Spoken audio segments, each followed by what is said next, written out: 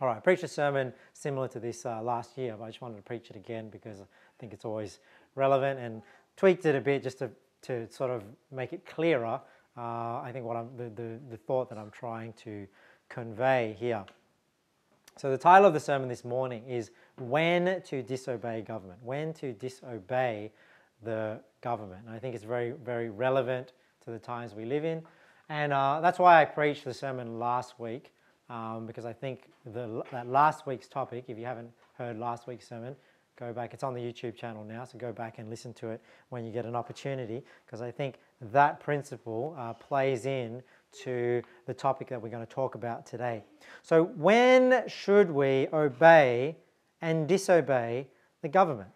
There's lots of debate on this topic. And why? Because, like I said, many issues when it comes to this topic go back to this idea of convictions of the conscience. So, like I said, go back and listen to that sermon when you get an opportunity.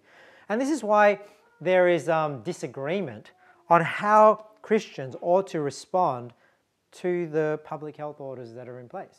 Right? There's disagreement because, the extent to which we obey government laws is an issue of the conscience. So should we obey and support these public health orders, or should we resist? What is the right Christian thing to do? So this is what we're going to discuss, what I'm going to talk about in the sermon this morning.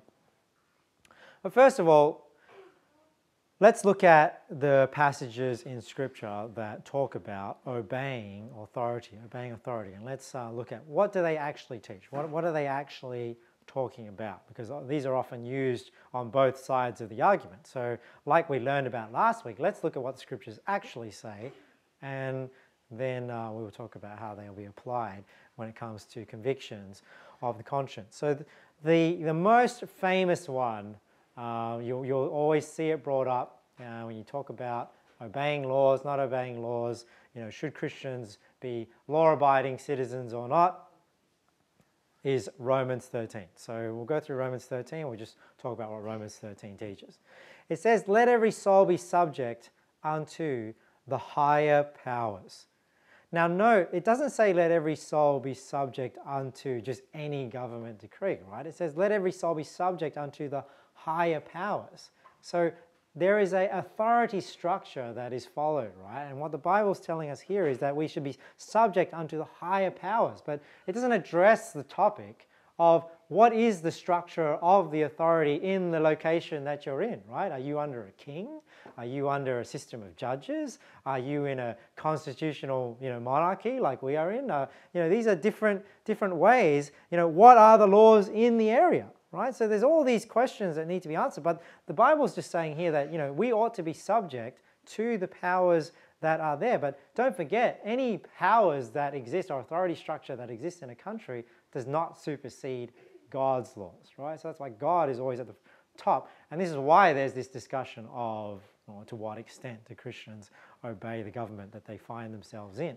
And if you understand last week's sermon and you understand this week's sermon, you'll realize that it's not as simple as it seems, as it first seems. For there is no power but of God. The powers that be are ordained of God.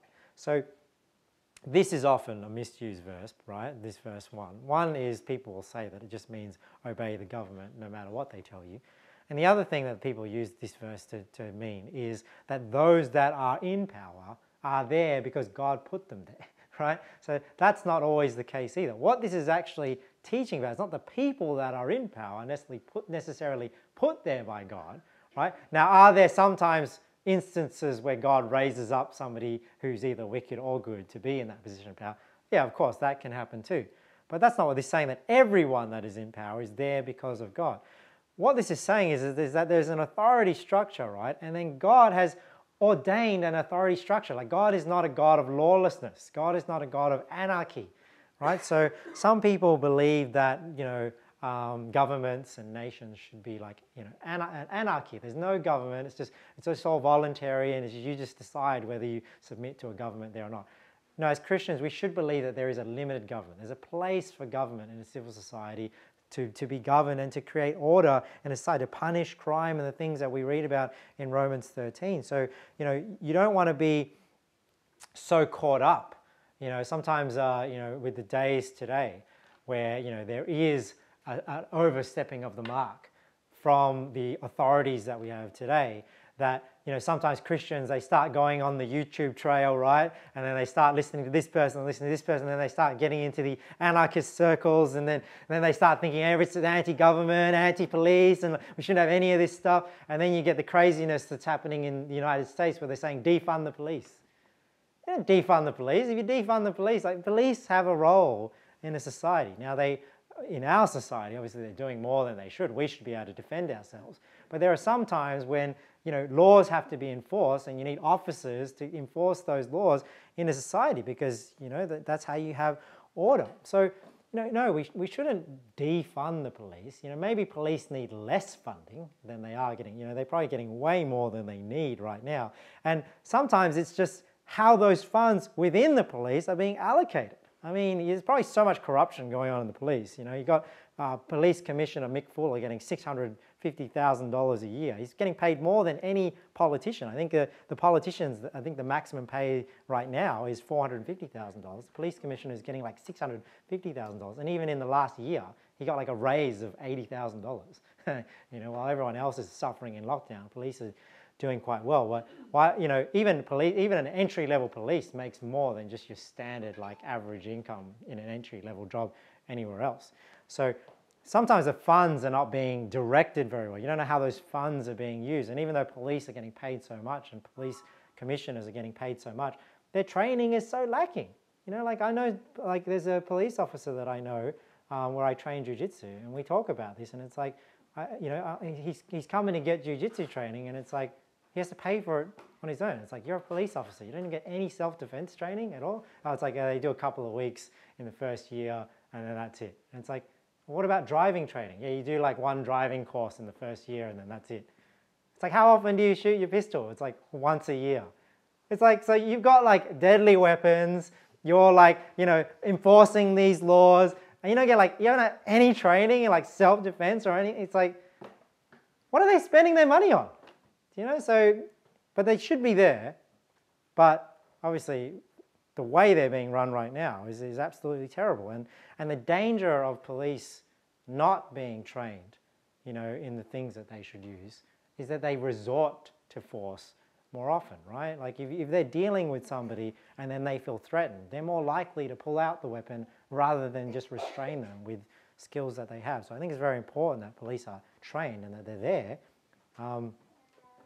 So the point I'm making is that there is a place for government.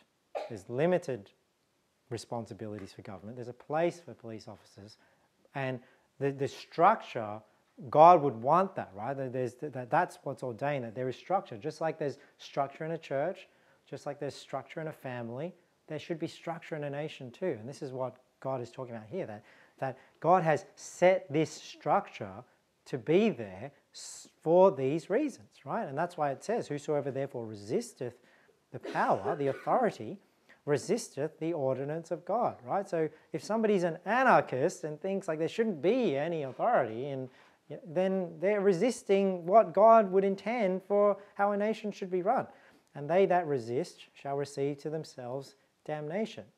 Now, why is that? It's not that anyone that resists anything the government says risks damnation. Why? Because there's a purpose for why it's there. What's the purpose that God had for these authorities that He's ordained in a nation?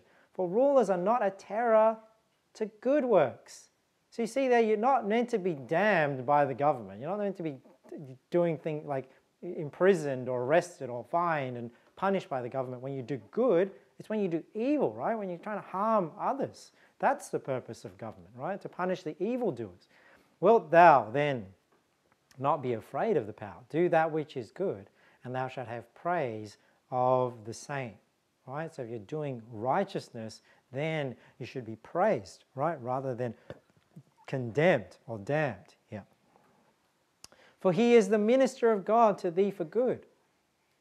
You see, so why does God give authority to a father or husband in a family, a bishop in a church, leaders in a country? Why should they have that authority? Because they're meant to be the minister of God to thee for good. That's the purpose of it.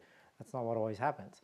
But if thou do that which is evil, be afraid, for he beareth not the sword in vain. So that's where this idea of that, governments can punish people. They do have that authority. So that's why capital punishment is not murder, right? Because capital punishment, first of all, has been given authority by the government to execute.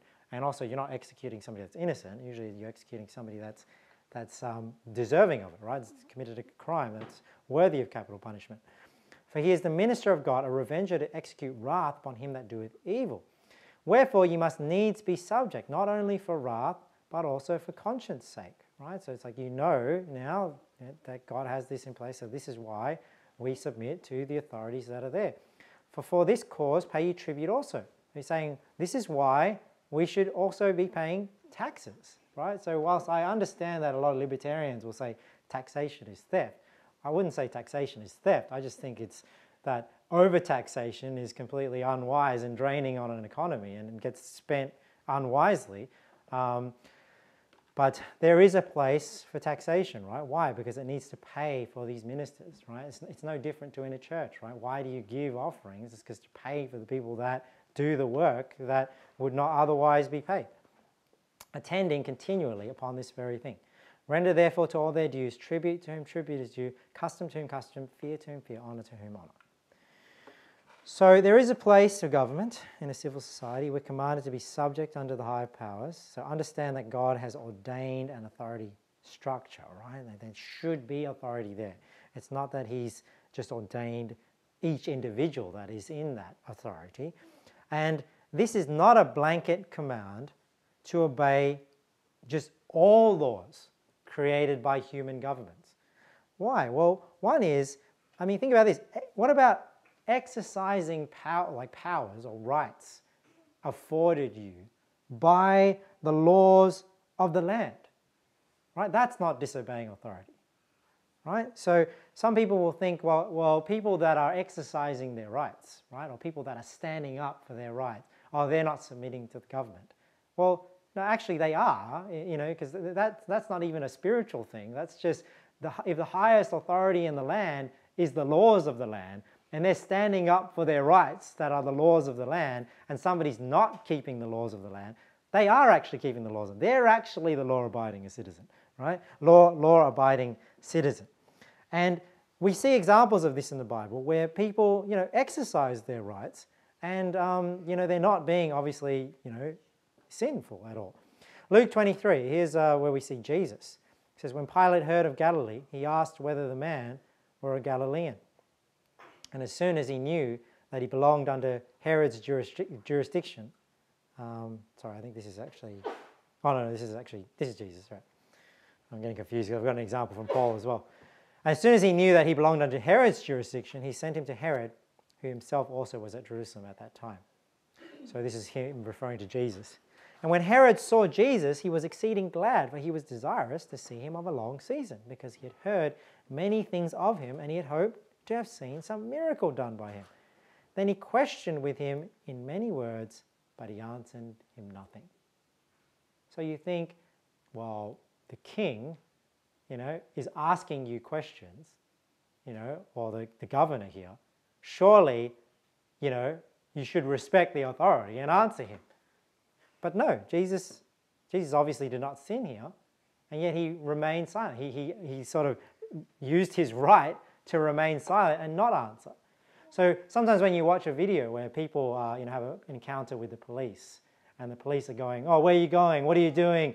Give me this, give me that. And the person's like, I don't need to give you this. I don't need to answer your questions. And you're thinking, if they're a Christian, shouldn't they be just obeying the government and submitting to the authority?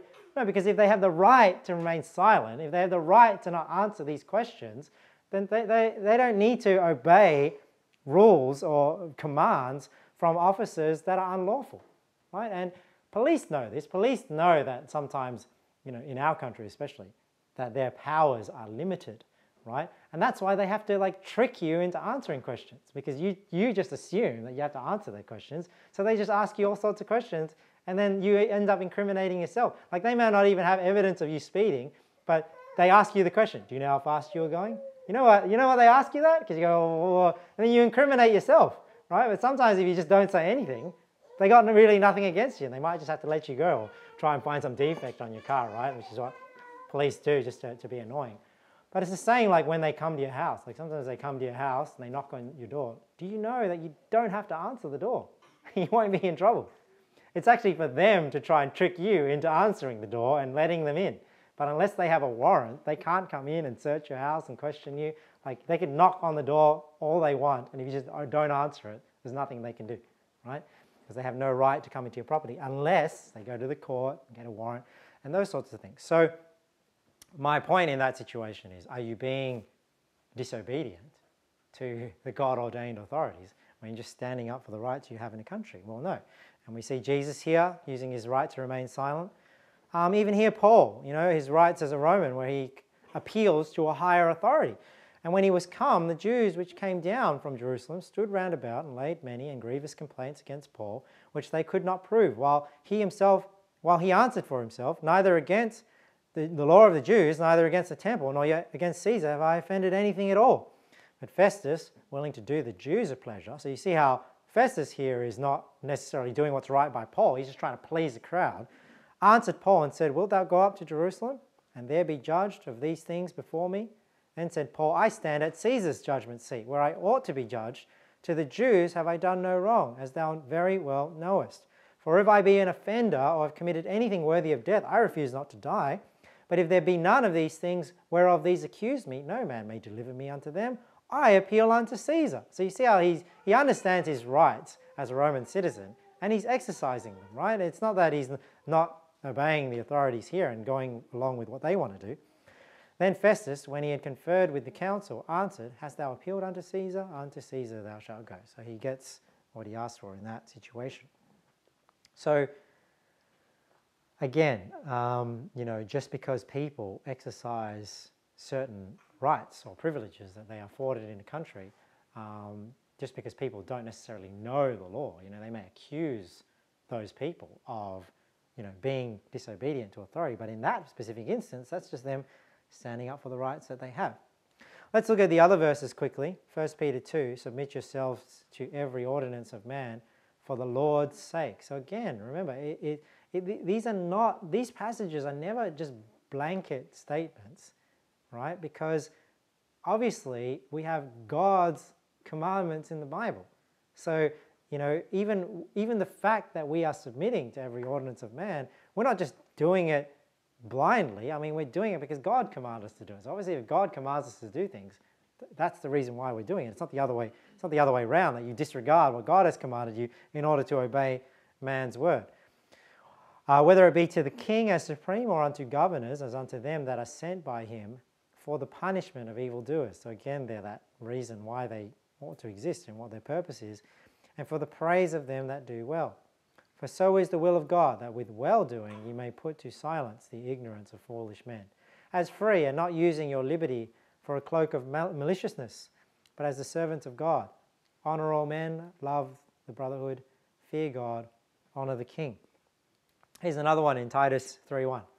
Put them in mind to be subject to principalities and powers, to obey magistrates, to be ready to every good work. So there is this idea, don't get me wrong, there is this idea in the Bible that we are to submit to authority. That's what we're talking about.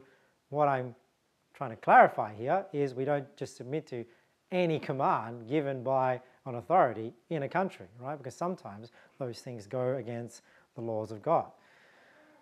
To be ready to every good work. Hebrews 13, verse 7.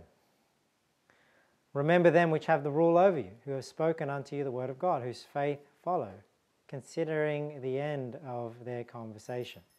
Right? So there's people that rule over you, and I might have not got the right verse there actually.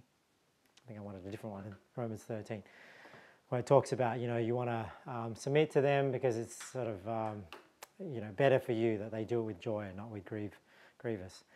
1 Timothy 2, verse 1. I exhort therefore that first of all supplications, prayers, intercessions, and giving of thanks be made for all men, for kings and for all that are in authority, that we may lead a quiet and peaceable life in all godliness and honesty. So this verse is often used to say, oh, you shouldn't be speaking out against authority, even though, John the Baptist did. Nathan went to David and told him off for things that he was doing. They'll say, you should just pray for them, pray that they have, wisdom, and pray that they have success in what they do. I mean, first of all, this doesn't just pray that you just wish them every success and wish them. This just says to just pray for them, right? And why are we praying for them? What's the purpose of our prayers for them? To get an idea of how should we pray for them? Well, the idea is that we want to pray that we may lead a quiet and peaceable life in all godliness and honesty.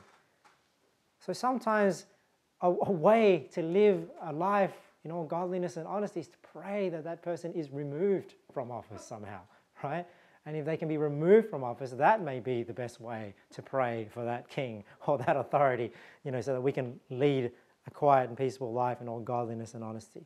And of course, if somebody is doing the right thing, we want to pray that they will be used to influence good in our society. So this is just not blindly just praying, you have wicked politicians out there, pro-abortion and pro-same-sex marriage and pro everything that is against Christianity. We shouldn't be teaching that Christians just pray for the good and success of their office. Of course not, right? We're going to pray that they will be stopped, however way God wills, so that we can lead a quiet and peaceable life in all godliness and honesty, right? So the goal is not just leave me alone and let the country go to hell, just as long as, my little world is doing okay. We want to pray that we can live in godliness, right, in a godly country. So just consider that when you are praying for our country. All right, so that's scriptures talking about obeying authority.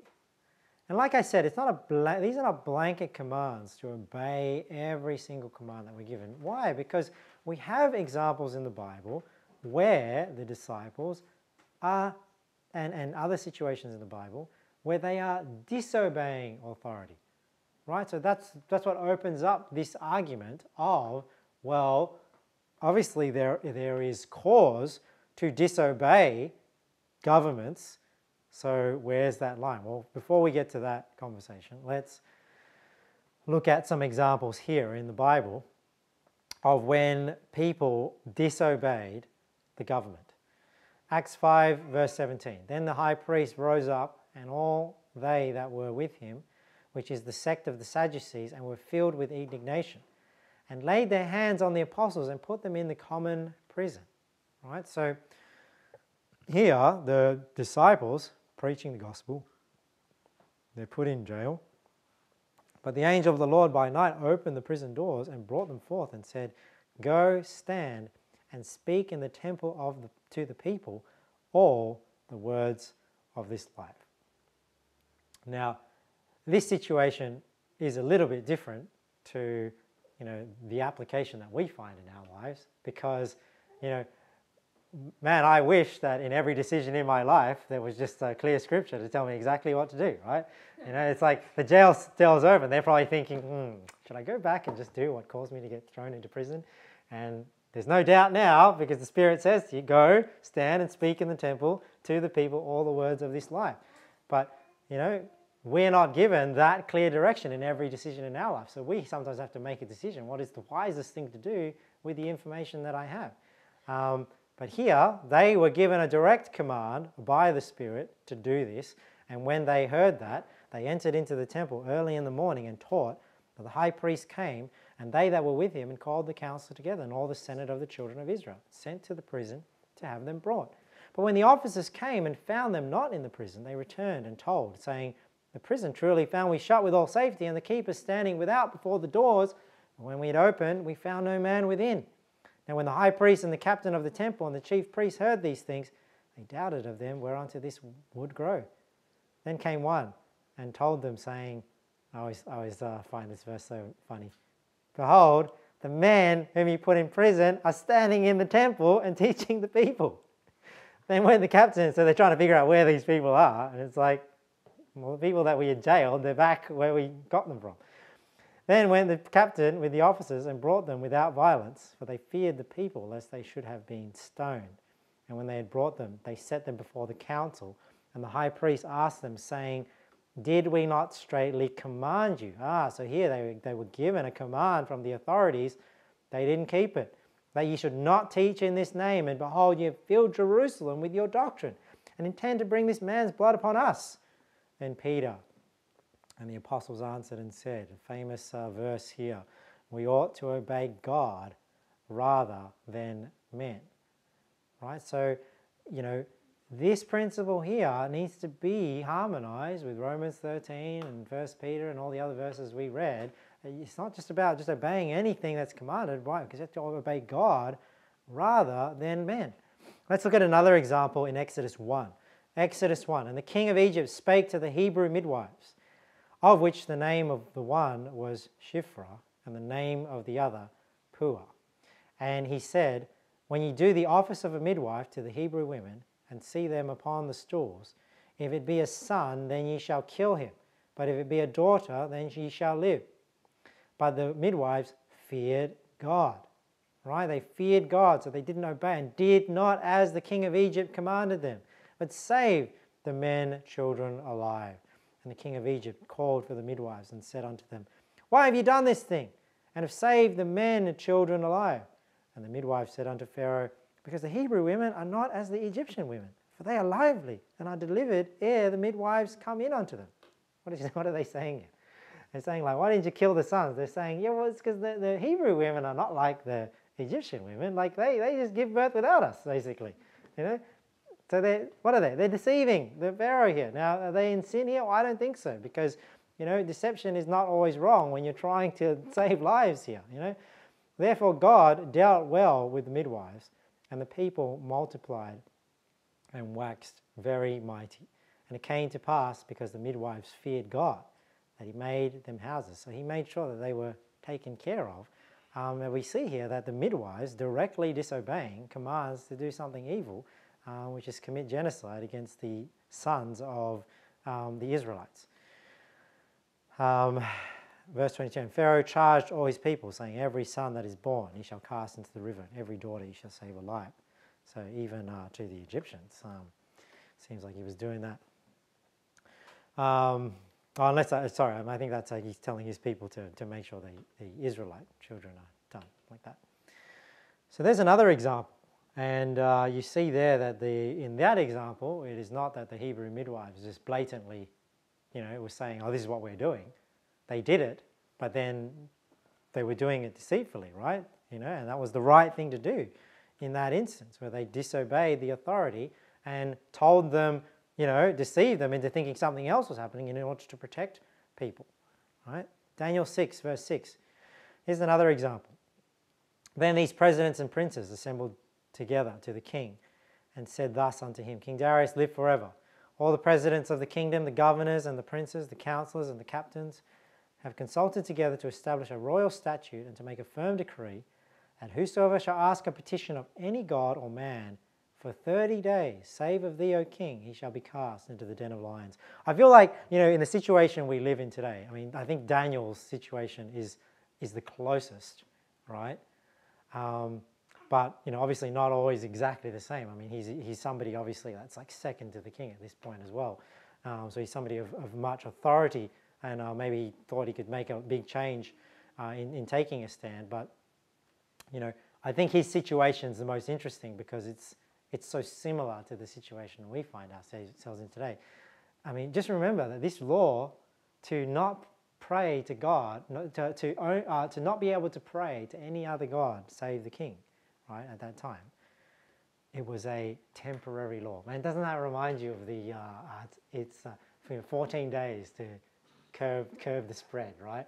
Or, remember when they first started saying, you can't gather, you can't this. Oh, it's just for a temporary time.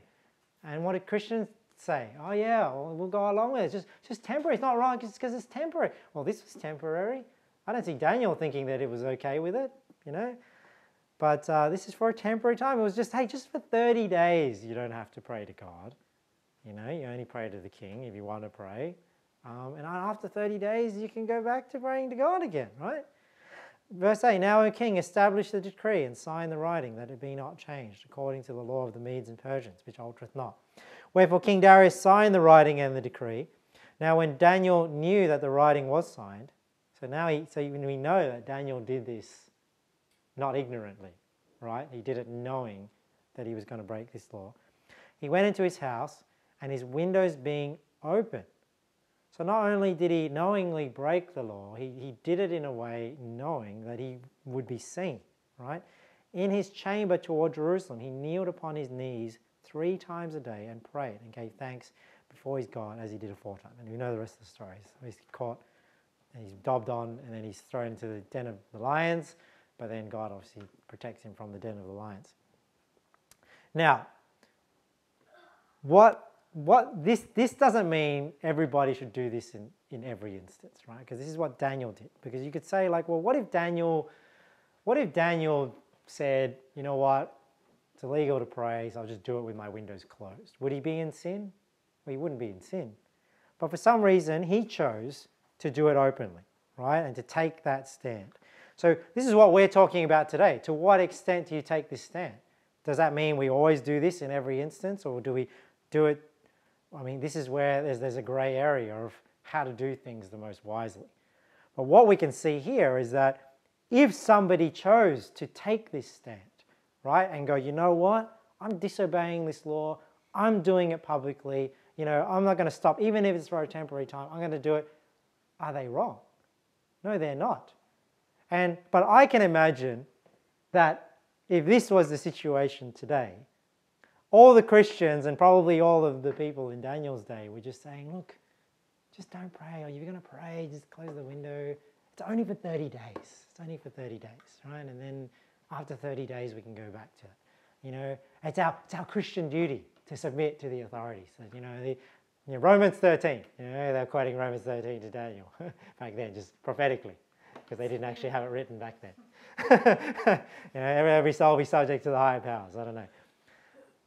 So, but it wasn't wrong for him to take that stand. Now, that's not saying everybody, it's right in every instance to take this stand. It might be wiser not to do it.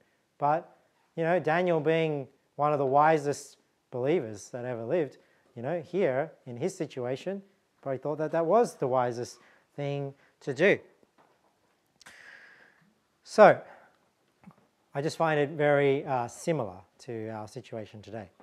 So, when to disobey the government. Now, when people talk about this topic, generally the principle is you obey the law. We should be law-abiding citizens, but unless the government causes us to sin.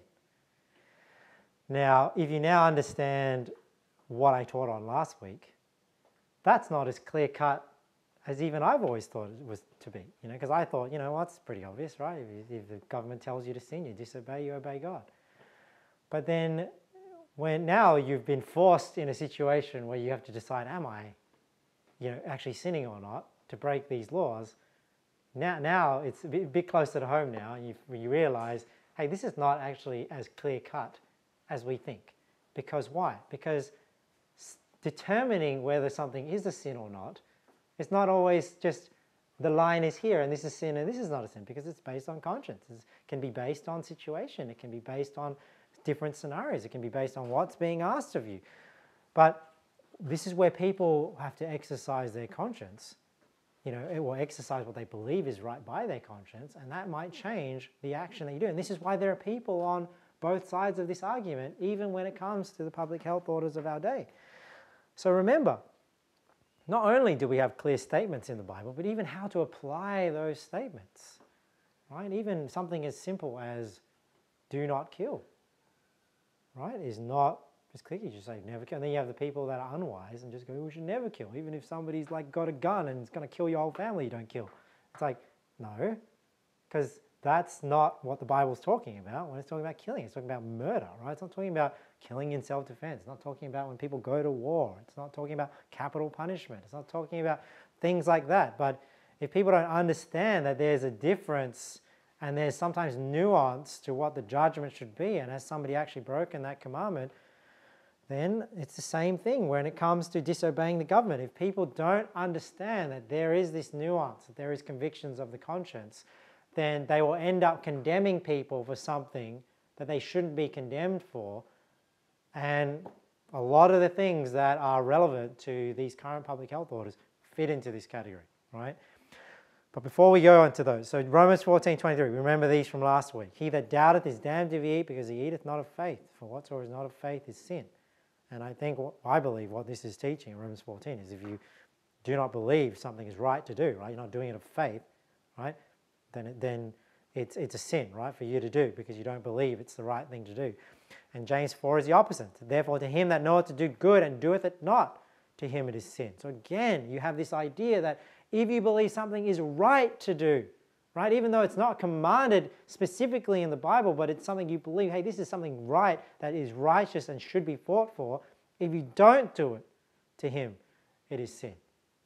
See, so this is why there's a divide over, when there are these laws that are not necessarily specified in the Bible, to what extent do Christians resist? Well, there's no clear-cut answer, right? Because the question is, to what extent do you believe the government has the right to intrude into this area of life, and is it worth fighting for, right? So people are going to be divided over, well, it's not worth fighting for, we should just submit, and other people are thinking, no, I can see the Nazi propaganda creeping up on us, and I'm going to take the stand here before it becomes any worse. Well, this is why it's not a clear-cut thing, but if you understand, then you can understand why this conflict exists.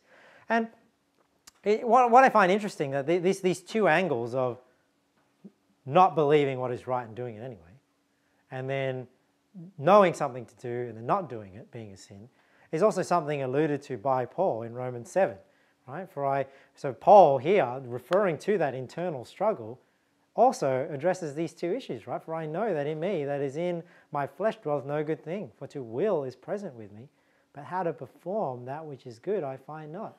Right? So he knows that it's good to do. He's not doing it, right? And that's the sin that he's committing there. For the good that I would, I do not. You see that sin? The good that I would. He knows it's good to do it. He kind of wants it. In the spirit, he wants to do it, but he doesn't do it, right? His flesh. So that's the sin there. But the evil which I would not, that I do. So that is, the good that he's not, the bad, he knows it's not right, and he does it.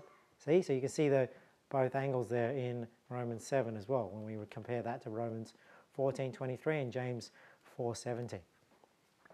All right, so let's talk about the recent public health orders. The example I'll spend the most time on, and that will sort of explain the principle, is this idea of gathering, right? And then they say, well, churches shouldn't gather, and then remember, even amongst Christian circles, if you look at the comments on Facebook, you have some people going, yes, it's our Christian duty to not gather and not help the spread of the virus, and we're doing right by our fellow neighbor, and we're not doing that, so we shouldn't meet. But then there are people saying, no, this is a fraud, it's like authoritarianism, people should be allowed to take the risk, and we should be able to meet. Why is there this divide on different opinions? Because it's a conviction of the conscience, right? Look what the Bible says, because this is when we talk about the Bible commanding us to meet for church. Let's take our last week's sermon into consideration, right? Hebrews 10. Let us consider one another to provoke unto love and to good works, not forsaking the assembling of ourselves together as the manner of some is, but exhorting one another, and so much the more as you see the day approaching. Now this is the verse in the Bible that most people will turn to when they talk about, hey, it's commanded for you to go to church, right? Now, if we're honest, this verse does not tell us, well, when to meet, how often to meet, all those sorts of things, right? So the command doesn't specify these things. So if you don't take into account convictions of the conscience, it's like, well, why do people believe that you should meet once a week? Abel, Timothy, stop playing you two. If you don't take into account convictions of the conscience, right? Why do people meet once a week? Why do they believe? Well, this is a conviction. To think that what's wise, that you have the regularity of meeting every week and the reminder every week. Some people think you should meet more times a week, 3 times a week. Some people think it's okay to meet once a month. I personally think that's too little. But, the fact of the matter is that's a conviction of the conscience. It's not something that's commanded in the Bible. So if you don't take into account convictions of the conscience, then you could argue that government outlawing church for a temporary time is not a sinful act and should be obeyed, right? Because if your position is anything that's not sinful, we should obey, then if the government says you can't go to church for 3 months, then you can see how they could justify that. But is it right? Right? So Christians would say, well, they shouldn't have the right to tell me I don't have to. But, you can see how if you don't take into account, if you don't understand these convictions of the conscience, and you just start thinking, well, anything that's not sinful, we should just obey, you're going to start supporting when the government says, well, you can't meet here, you can't meet there, you can't meet for this amount of time. What else are we going to allow them to say that we can do just because it's not sinful?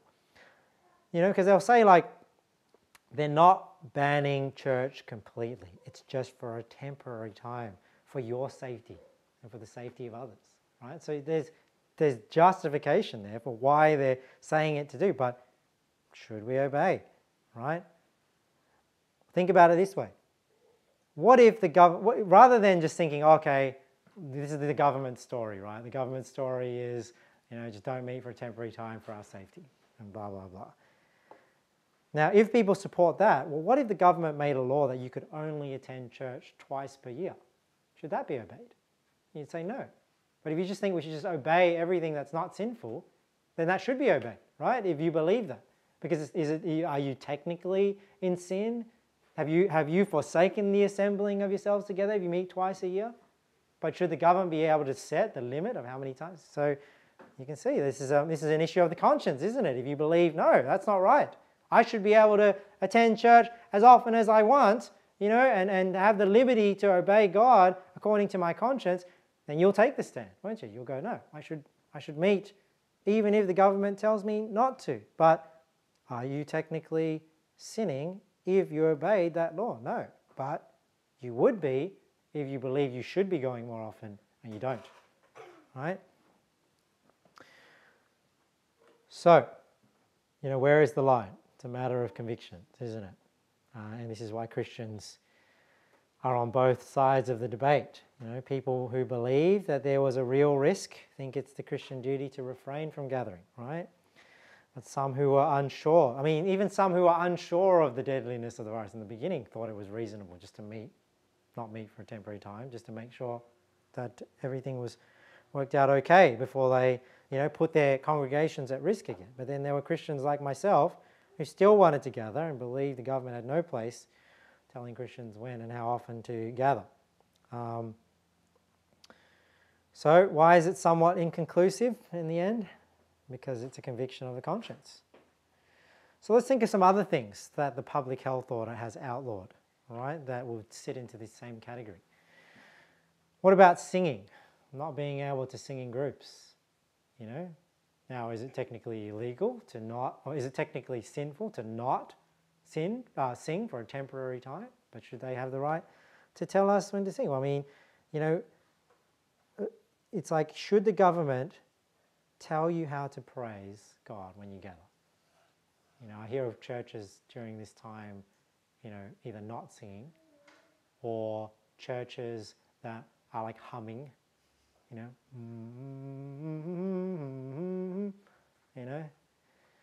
and that's just it's just sad. I just wish more Christians, just took the stand. Well, more church leaders just didn't obey these laws. What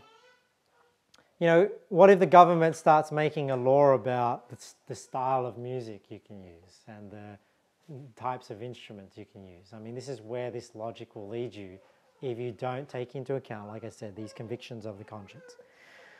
A very prominent Christian in today's day did a post on Facebook advising Christians not to attend protests and saying, basically saying this argument of, well, it's not a sin to not attend protests, so therefore Christians should obey that law to not attend protests because of Romans 13 and all the verses that I'm talking to you about today. Now, is he wrong in advocating that view? No. But is it wrong for Christians who don't agree with that view to then go out and go to those protests? Well, it's not, right? Because they may believe that they have the freedom to protest tyranny, because that's, maybe the right and good thing to do, right? But you can understand now why there's a divide over why Christians say, how can you be a Christian, be going and doing this, you're an idiot, blah, blah, blah, blah. But then there are other people are like, well, how can you just let this happen and not do anything? Because it's this difference of knowing to do good and doing it not. What is the right thing to do in this instance? Well, it's going to depend on what your convictions are, right? And what you think is the right thing to do. And it's not a clear-cut answer. That's why it's going to be an inconclusive debate. But, we praise freedom fighters of the past, but I'm sure they were hated at that time as well. I'm sure, even back then, I wonder how many people, would have told Daniel, Daniel, he's making it harder for all of us. If you just, nothing's stopping you from just praying in your house with your windows shut, and just take the heat off us. No, well, I'm sure people were saying that back then as well. Vaccines. This was my challenge to this person. I don't know if he read my comment on his post. Hopefully he did. Well, my challenge to this individual was, okay, well, if we should just obey anything that the government says not to do. I said, well, what if the government says you can only go to church twice a week, or twice a year? What if the government says now this vaccine is mandatory? Do you know it's not sinful to take a vaccine? But should the government be able to tell you what medications you have to take? Do you know what I mean? So where if you don't take into account convictions of the conscience, what are you going to be telling Christians to do next that the government commands us to do? Right? So, I think about all these things. What about masks? Should the government tell you what garments to wear? It's not a sin to wear a mask, but should the government tell you what you can and can't wear? People are outraged at the Muslims, right? They say that their women have to wear the burqas and all that sort of stuff, and people are all up in arms. And now the government's telling you to wear this thing over your face, and where's the outrage now? And I just think, it's hard not to be reminded of these, these visual cues. I was watching those movies about the Holocaust and whatnot, and I just thought it was crazy that I was getting them to wear like the yellow star and getting them to wear like the band on their arm, just so that they were publicly identified. And I think that we're coming there, right? I'm sure that sooner or later, garments for the unvaccinated are coming. And, ignorant Christians will probably say, it's not a sin to put on the armband to tell everyone you're not unvaccinated, so wear it. Be the good, obedient Christian that they're telling everyone that's how they are, misinterpreting or misunderstanding those verses and how they align with convictions. QR codes. Should the government be able to track you? Do we not have a right to privacy? Is it a sin to tell the government where you are, where you shop, what you think, all your thoughts? It's not. But don't we have a right to privacy? I got to admit that, I didn't appreciate my privacy until doing what was right made me a criminal. And I think a lot of people don't really appreciate the right to privacy, and a lot of the fights on maintain metadata being collected through your website, your searches, all that sort of stuff. See, sometimes people say, well, I don't mind being spied on or whatever. I got nothing to hide. Everyone's got something to hide. Otherwise, why do you wear clothes? Obviously everyone's got something to hide. But the question is, it's never whether do you have something to hide? It's what happens when what you do becomes criminal and it shouldn't be. Because that's the situation we find ourselves in now.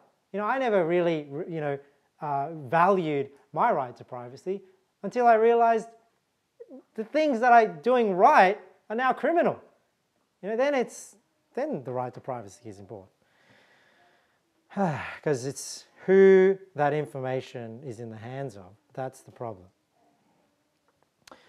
So, a couple of few closing thoughts. Safety is like this new magic word, isn't it? Please used to be the magic word. Consent, right? Now it's just safety. All these things that I'm talking about, people will be outraged. But why aren't they? Because it's for your safety. It's for your safety, right?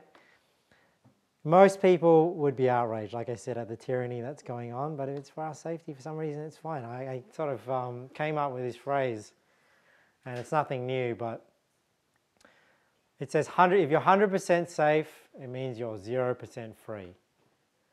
And this is what I think people have to understand, that safety and liberty are like opposites, right?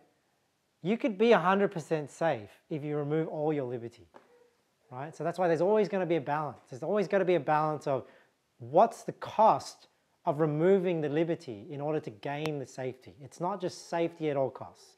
And this is what's happening in our country right now. Just this mania on safety and fear of death from COVID, and it's just justifying just removing everyone's liberty. Right? But at what cost? I mean, people say, well, lockdowns have worked. Well, of course they've worked. It's like if you remove all the cars off the road, you're gonna remove all accidents, aren't you? You're gonna remove deaths by cars, but at what cost? So yeah, of course lockdowns are gonna stop the spread when you just lock people in their homes. I'm sure in a prison, right, when everyone's in their cells, that's a very COVID-safe environment too. But at what cost to people's liberty? At what cost to the economy? At what cost to people's lives and their mental health and everything? And this is what is not being considered by our politicians. They don't talk about, the suicide rates going up. They don't talk about adverse reactions from vaccines. They don't talk about all the business closures. I mean, maybe if they showed how many COVID deaths versus how many livelihoods have been destroyed, people would have a different view on what's happening, right? But they don't. And that's the problem we see today. So, in conclusion, we talked about scriptures where we're told to obey the authorities, and we understand that now. We talked about scriptures where people disobeyed authority. And then we talked about, how conscience plays a part. So I think it's very important that we understand how conscience plays a part in the Christian life and in judging what is right and wrong, and then how it then applies to principles like this of obeying the government unless they cause us to sin, because that line is not always clear-cut, and this is why there's always a divide even amongst Christians, right, on what is the right thing to do. But what I want you to take away from this sermon is, one is, don't promote a blind obedience to the government, right, and to your children, right? Don't promote a blind allegiance to a country, right? Because the country doesn't always do what is right. Our allegiance should be to the Lord Jesus Christ, right? So, let's pray that God will give us, courage and wisdom to do what's right in this day and age we live in. Otherwise, the freedoms that we take for granted may no longer be there in the world that we leave our children. All right? So let's pray. Lord, thank you so much for your word this morning. I pray, Lord, that this sermon encourages people to do what's right. Understand, Lord, why there is so much debate on what is the right thing to do. And Lord, I pray that you give us the courage and the wisdom and the boldness to take a stand so that we can change the world that we live in. So help us, Lord. We pray in Jesus' name. Amen.